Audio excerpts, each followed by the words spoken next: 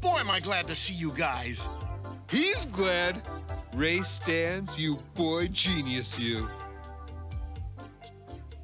Okay, your lordship. We got him.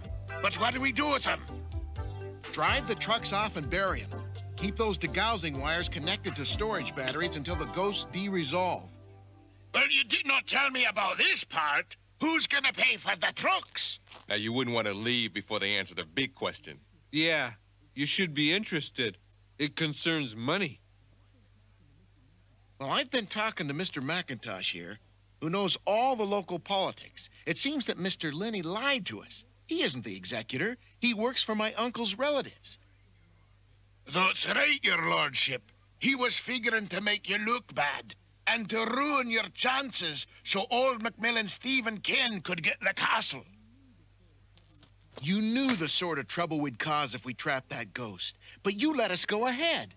You risked the lives of all these people so you could steal the castle. What should we do with them, Ray? Aye. What are you going to do, your lordship? That's right. I'm the Duke, aren't I? Okay. I could turn Mr. Linney over to the police, but I won't if he replaces the trucks. Oh, aye. I will. Well, that's all well and fine, but it'll take weeks to get new trucks. What do we do with the garbage in the meantime?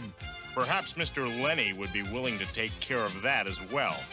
Pick it up and store it at his place. Aye, I could do that. Good. And as far as I'm concerned, the other relatives can live in the castle.